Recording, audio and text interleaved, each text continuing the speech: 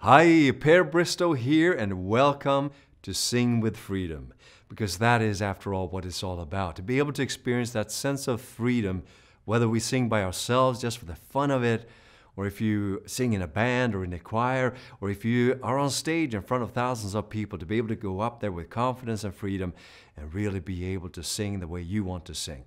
And that is, of course, not so easy to do if we feel restricted some way. So if you feel strain or pain, or you don't have the range that you would like to have, or you simply don't sound as good as you would like to sound, then of course we feel held back, we feel restricted, right?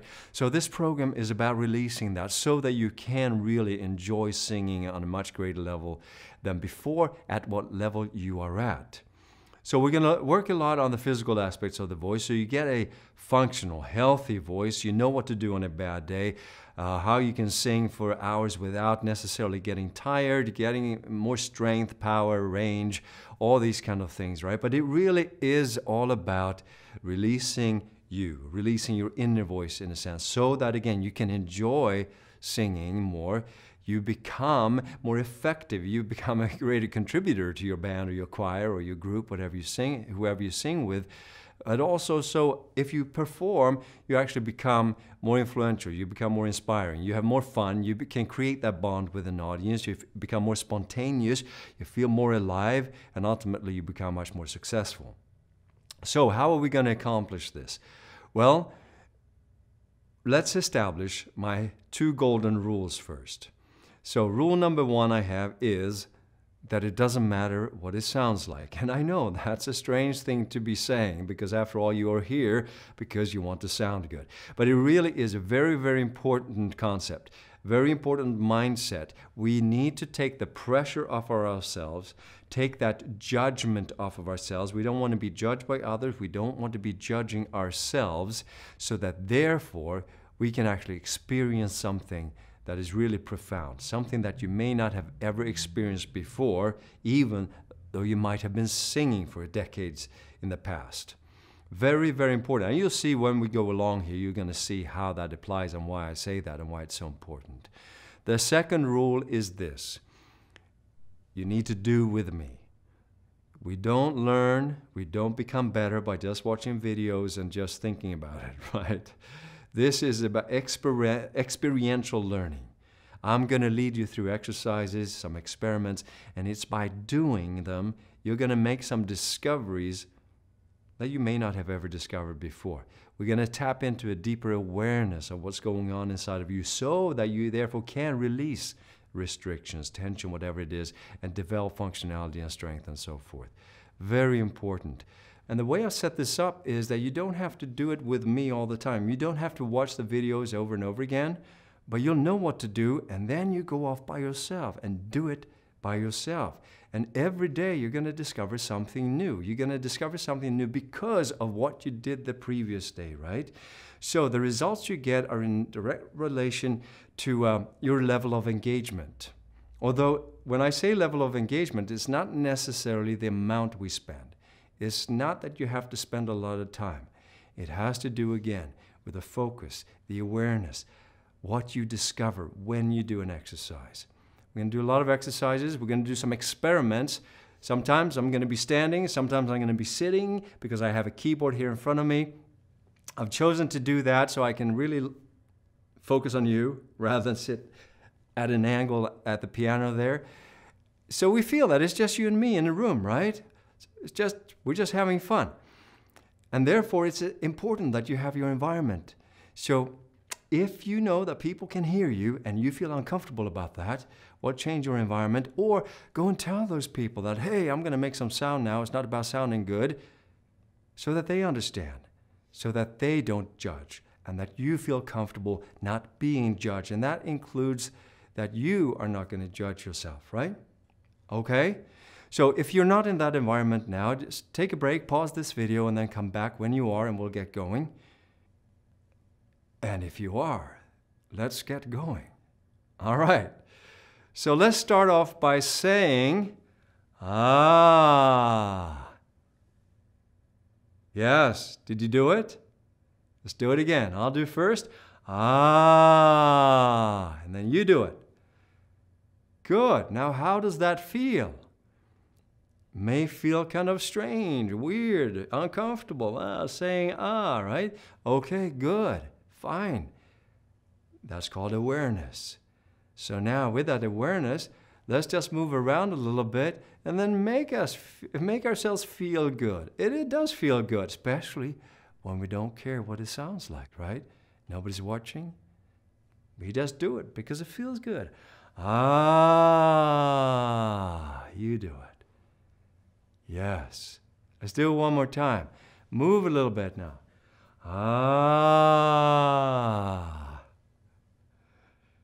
Right? We're having fun already. How about that? So when we make a sound like that, what is going on inside of us? How can we make a sound? Well, we have these things inside of here that are known as vocal cords, also known as vocal folds. And what do they look like? Have you seen them? Pretty fascinating.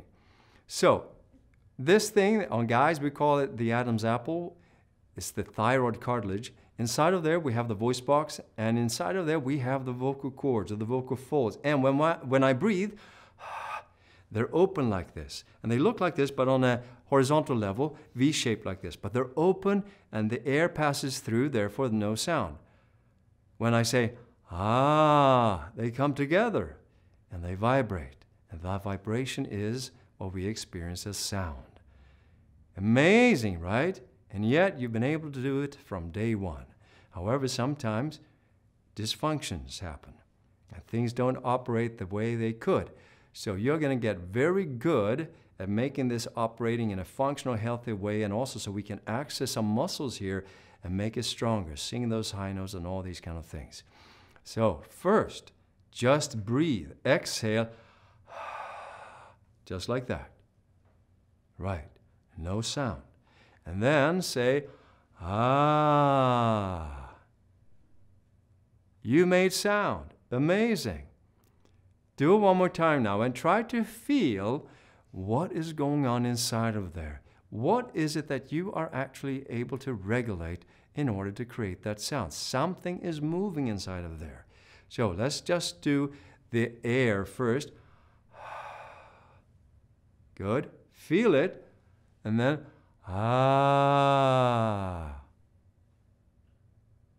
Right. And you obviously feel some kind of vibration inside of there. That's the result of the sound. But what is it that's moving in order to create the sound? Well, we're going to discover this as we go along. So when the chords come together, I call that connected. Technically, it's called that the chords adduct and they abduct. I use the word connected. So this would be breathy. Would be connected, more connected. Now, we could also do all kinds of things in between, right? So if I make a little bit of a sound, now that's a breathy sound, kind of a whispery sound. And many times that does not feel so comfortable to do. But try it anyway. So you can hear that there's a little bit of vibration there, right? Not a whole lot. So the chords are coming together a little bit, but not a whole lot. But try to make that sound a breathy sound. Right? And now connect it again. Good. Is it the tongue that makes that happen? No. Is it the jaw? No. Is it the neck? No. What is it? Something inside of there. Breathy sound. One more time. Good. And now connect it again.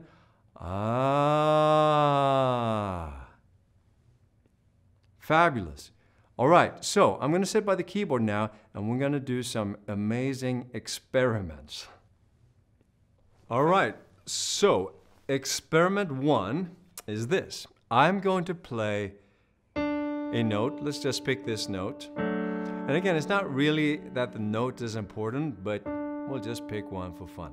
So here it is. You're going to sing this note on an as long as you can, and we're going to do it twice. Once super soft, and once pretty out there, pretty loud. And your task is to keep it going for as long as you can, okay? Are you ready? So let's start with the soft one first. super soft on this note, on an ah, for as long as you can. I'm going to count to 4 and then you start. Are you ready? Okay, here we go. 1, 2, 3, 4. Keep going.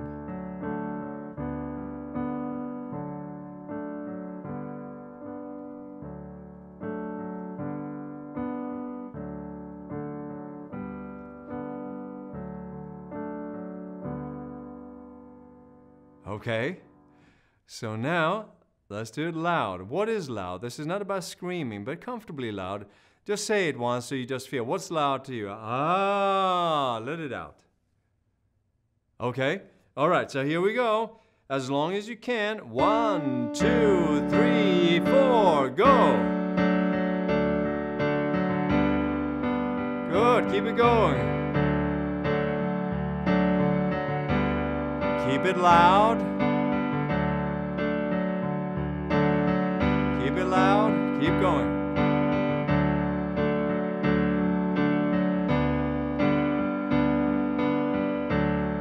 Are you done?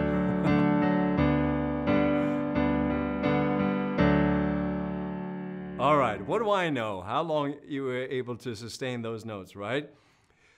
Here's the question. Which one was the longest one? Well, here's the thing. For most people, the loud one is the longest one. And isn't that strange? Probably that was the case for you. If that was not the case for you, then you'll know why soon. And if you want to try it again, just go back, rewind this video and do it again. So why is the long one the loud one almost always the longest one? Very strange. Wouldn't we think that we need more air to make it loud? So therefore that would be tougher to sustain it longer, right? But why is that? Well, based on what we talked about previously, what do you think? That's right, because when we sing soft, the vocal cords tend to go breathy. Now, I didn't say sing breathy, I said sing softly, right? But I tricked you maybe because I counted in a breathy voice. 1, 2, 3, 4. So maybe that tricked you into making it breathy also. But most of the time when we do it soft, it tends to go breathy. It doesn't have to be that, but it's actually skillful not to be able to do it breathy. So let's now on purpose do it breathy. So, like that, all right? And keep it going for as long as you can. Here we go. 1, 2, 3, 4. And keep it breathy.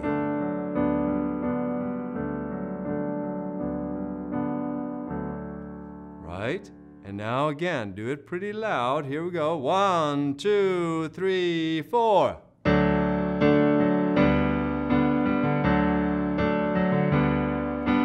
Keep it loud.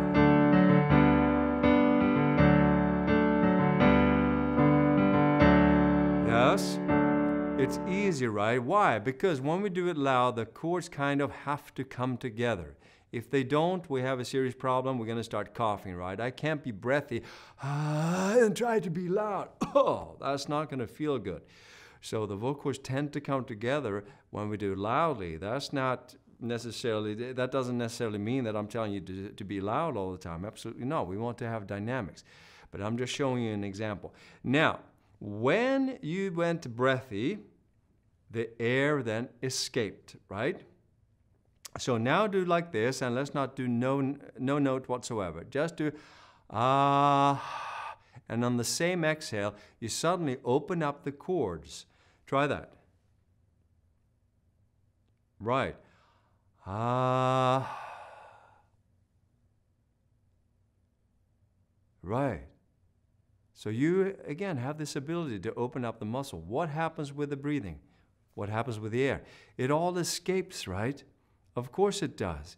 And it doesn't matter how many years you've done breathing exercises. If you open the door, the air is gone. Interesting. Do you think that has something to do with how long we can sustain phrases and notes and sentences, right? Of course. So, try to come back now on the same exhale. Ah.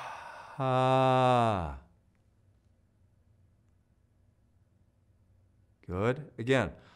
Ah. Yes. That may not be so easy. Ah. Good. Right. Again, what is it that makes that happen? Is it the tongue that does that? Feel it again, do it again, and feel that the tongue is doing absolutely nothing.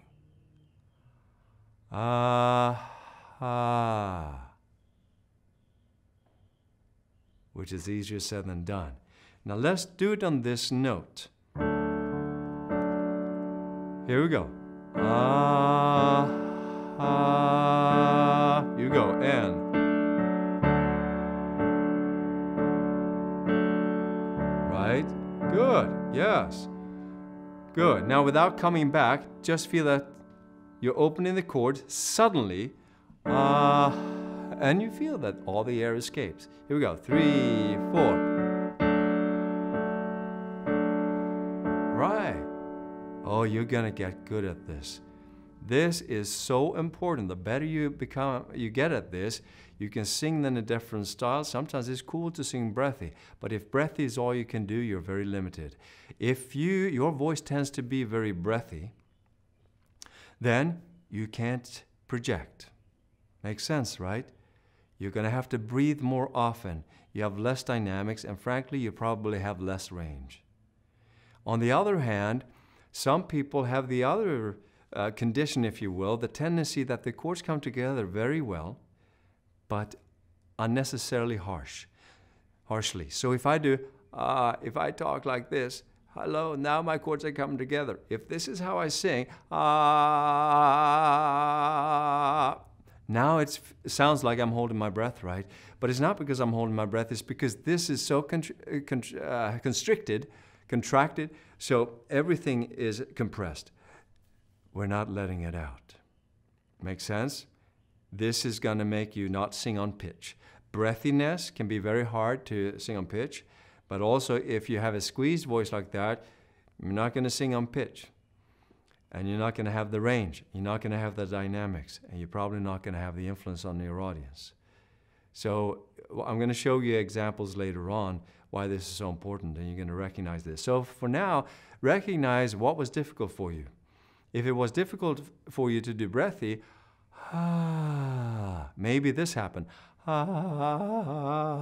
And it was hard to do. Okay, awareness. It's okay.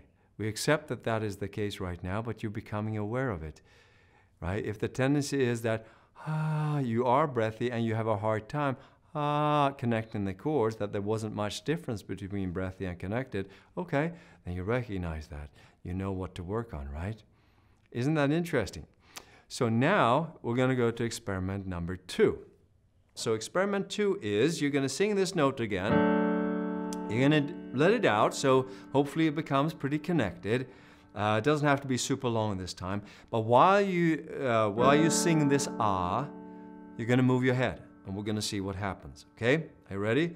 So you're going to move your head in a comfortable way. If you have neck issues, you take it easy. But you want to make it feel good, frankly, and moving your head probably does feel kind of good if it's nice and gentle. So do that while you're singing this long ah. Here we go. I'll count to 4. 1, 2, 3, 4. Good. Move.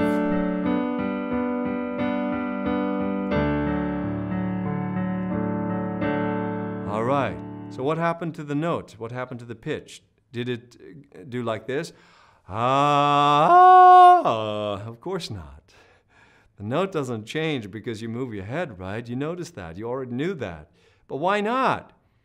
Because the vocal cords are doing their thing. And all these other things have nothing to do with the vocal cord vibration. Isn't that good news? Now, this might have happened that you had a little bit of a crack or something. Maybe something like that happened. Well, guess what? That might have been good news. Because if I look like this, I look tight, what's it going to sound like, do you think? Well, you know what it's going to sound like. It's going to sound very restricted, very tight, right? If I move,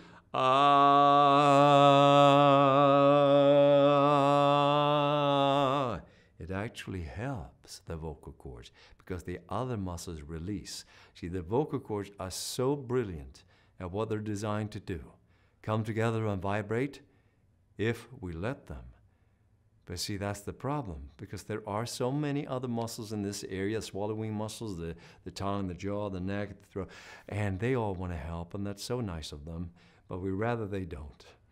So we're going to train those surrounding muscles to let go so the vocal cords can vibrate freer and freer.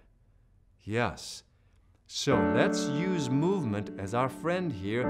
I'm going to do first. You're going to copy me, copy my attitude, if you will. So I'll do first. You go, and yes, move. Yeah. Oh yes.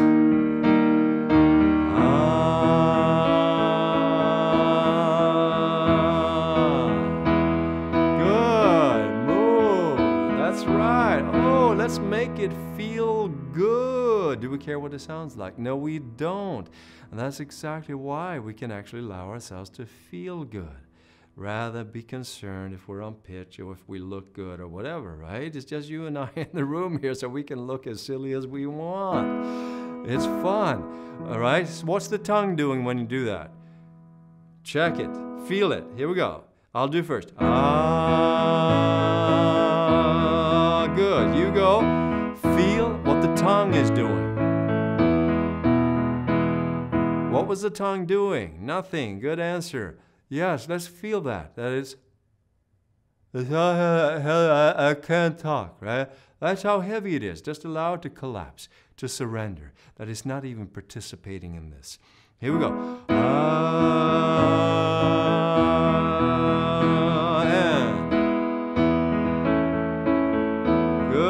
Yes.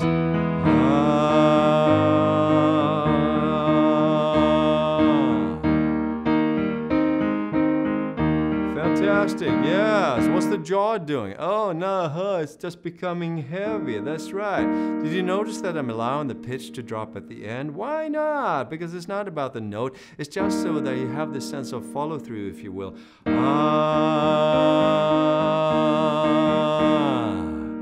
It's totally fine to do that. Here we go. I'll do first. You go. And. Oh, yeah. Move.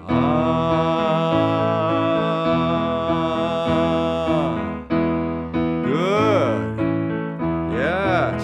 Move your whole torso. Hopefully you're standing up here, so just move your entire body here. And make it feel good.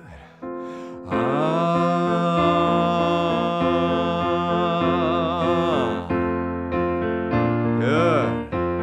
Fantastic. Now let go of your abs. I know if you've been singing before, you've been told that you're supposed to do certain things with your stomach and all that kind of stuff. Here's an idea. Let's just let go of that for now. Let's see what happens. Why not?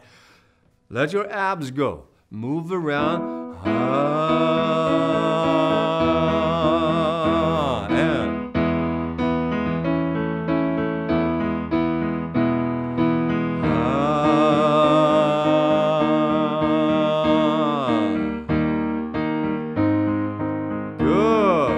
Let it go. Just release. Oh, yeah. So let me ask you this. How much work was there to sustain the note for that period of time? How much work was there to keep the note on that pitch? How much work was there to get the vocal cords to vibrate, to have them connect? Not much, huh? And that's the whole idea. We want to make it as effortless as possible, and it can become much more effortless, whatever song you sing, whatever range you're in. We are training those vocal cords to vibrate by themselves, if you will, without the interference of the other muscles. How can you still sustain the note and relaxing your abs like that? Are we not breathing? Of course we are. We're going to talk about breathing later on, but we are actually encouraging good breathing here because we are moving. So what we are going for right off the bat here is this feeling of release, of exhaling, letting go, if you will. A lot of singers have been conditioned to control. We've been taught breath control, control the pitch, even control the audience, control my emotion. Oh, we're so much into controlling, aren't we? What if we can just let go of the need to control? Do you know that the need to control really implies the fear of being out of control? The need to control really implies something being held because I'm afraid that I can't be out of control. Well, here's the thing. We're going to replace that with trust. I trust that I can be out of control, meaning I allow things to happen, and I'm going to trust that that's going to be very exciting. Whether it is about letting out a sound in a song or communicating with an audience, having a performance, because that's how we create spontaneity, to be alive. Release.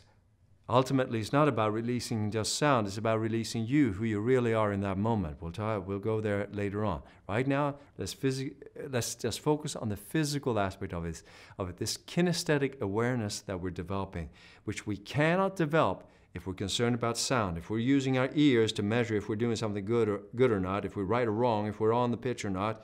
You're not going to develop the kinesthetic awareness. We're developing a deeper awareness than you ever have, and you're going to develop deeper and deeper awareness, noticing things. Every time you do it, you're going to notice something new. If you're a seasoned professional, you're going to notice something that you've never noticed before in your career. And that's how you fix a voice problem. That's how you develop that range that we're going to go for in the future here. But we need to set the stage here with the mindset, the mental attitude, and also the kinesthetic awareness. Does that make sense? So, we don't need to control. We're just letting it out. We're giving permission. That's what we want to do. We give permission for whatever. Isn't that a nice feeling? This is what we need to do, to be creative also. So see this as a creative session when you practice. Okay? If you want to pause now, this could be a good time.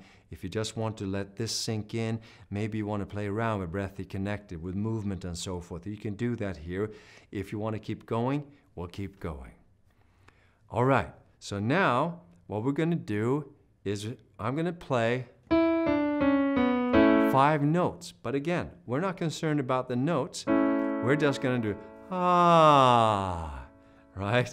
While I'm playing these 5 notes. So if I do ah, it's more of a slide, right? Musical terms we can call like glissando, but I'm not trying to trying to hit the notes. Make sense? Just try that. I'll do first and then you copy. So here we go. Ah, and good. Ah, yes. Release. Ah, let it go. Oh yeah. Ah, move. Fantastic. What often happens is that someone can do that when I'm not playing piano, and then I suddenly start playing the piano and the person goes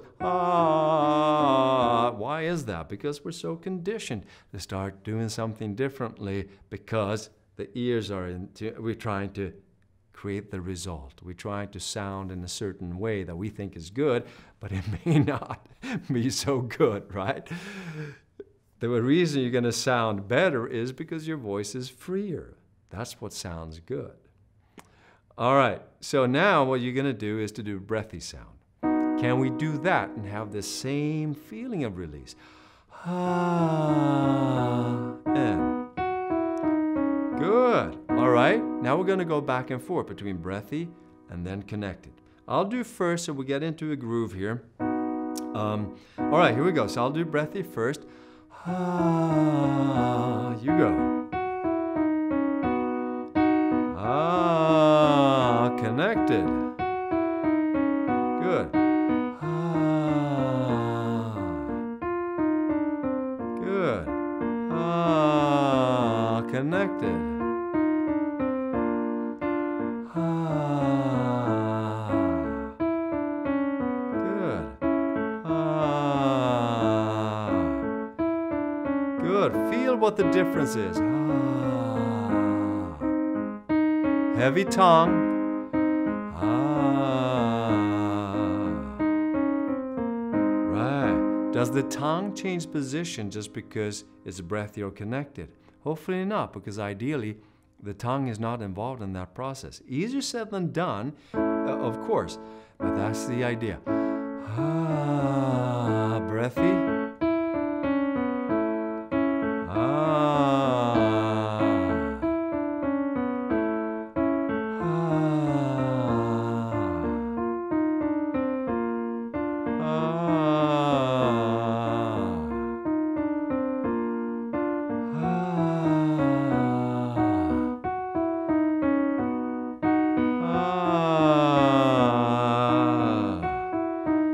Good.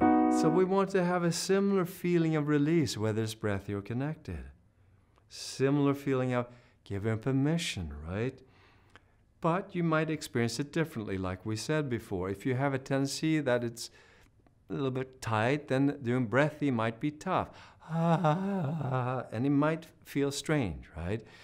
And breathy often makes you more tired. So you don't want to do breathy all the time. I'm not going to teach you how to sing breathy, although it can be very, very effective. But in order to sing breathy, you actually need a strong voice.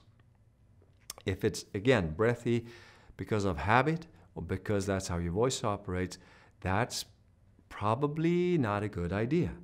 Again, you're limited, and that shows that there's weakness. We need to get these vocal cords to start vibrating, okay? So, we're training the surrounding muscles to relax more and more. Let me just address this thing about relaxation, because sometimes you see online that Per Bristow teaches a relaxed way of singing. Sure, some people say that I teach relaxation. Maybe, but we could also argue that I teach advanced muscle isolation. Because you see, just telling someone to relax is not a helpful instruction. I don't think anyone has ever relaxed by being told, hey, relax, will you? Right? So what is relaxation? Well, the way we're talking about here is an advanced developed skill. How do you relax one part and while you're active in another part, in another muscle, right? This is important for all physical activity. Athletes, playing an instrument, whatever it might be. So as you probably know, I play the violin, right? And in order to move fingers, there's strength involved. But strength where? Now, as a violin player, you want to be able to have a relaxed wrist. But as a beginner player, I can't relax my wrist. Why not? Because the fingers aren't developed. I don't have the muscle strength in the finger. Every guitar player knows that you start feeling this cramp after a while, right? Piano plays the same thing. You have to learn to move fingers in intricate patterns in order to play an instrument. It's very much a physical skill. But there's a relaxation to it, but it's relaxation somewhere else. In order to make fingers move effectively and fast, it can't be a lot of this movement. It has to be really subtle movement in the right spot and relaxation in the other muscles. Same thing with the voice. That's why this training to isolate these muscles is so important. In the next sessions, we're going to go much deeper with this, right? So relaxation, fine, but it's also about developing the skill of, for example, like we're talking about now, connecting the chords, making these muscles stronger so they connect with less effort. So if I'm going to be loud, what does it take? Well, let me try. Okay, so I'm going to try to be really loud now, and I'm going to do, here we go. All right. Well, that didn't feel so good. The question is, was it loud? If I do, the second one is, of course, much, much louder. The first one is, of course, much, much more effort, much more forceful. What does the law of physics say about force? Well, force, you push against something, that something pushes back. There's always a counterforce. We could call that resistance. We could call that tension. And you could hear that. You could see it. You could feel it when I did that. There's resistance even before I start.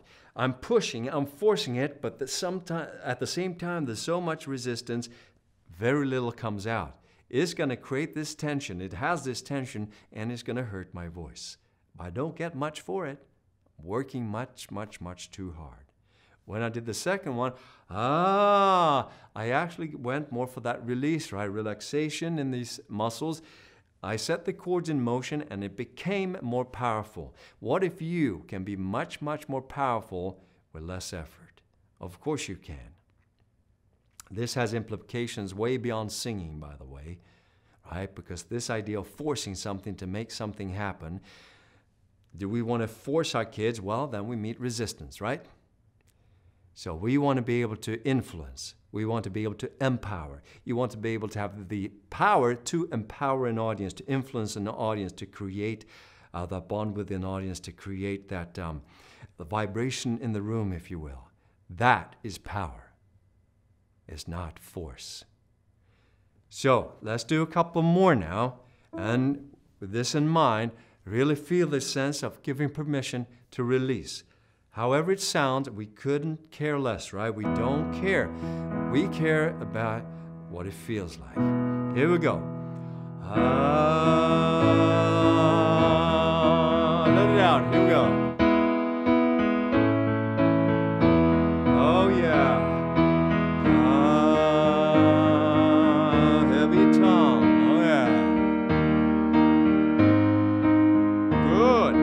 And if it wants to crack, let it crack. That crack is probably a good sign that something that was holding on let go. Oh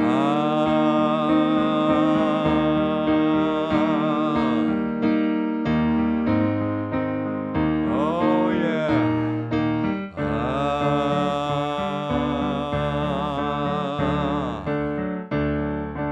Good. Inhale a little bit bigger now. Then don't hold back. Let it go. Right. Good. And we should mention that holding back, being afraid, trying to, being careful and cautious, that's also resistance, right? And at the same time, being forceful and being loud and trying to be as loud as possible, that's also forceful. That also creates the resistance, right?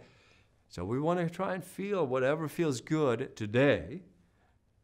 Tomorrow, a week from today, a month from now, it's going to be a totally different experience. But for now, let's go for that feeling, okay?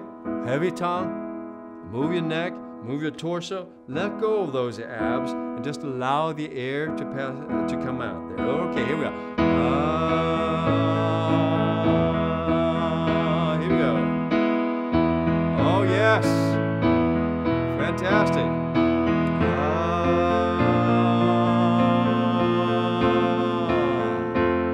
Good. Allow the pitch to drop at the end. Yes, allow the pitch. Allow that drop to happen.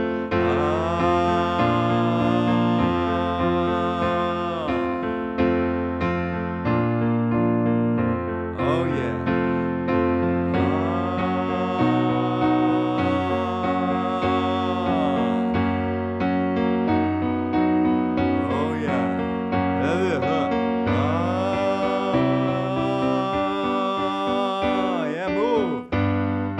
Yes, move. Oh, that's good.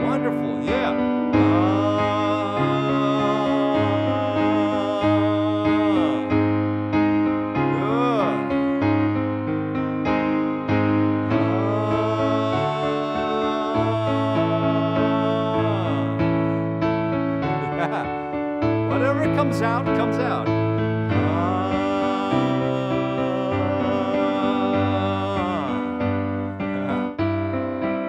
yeah.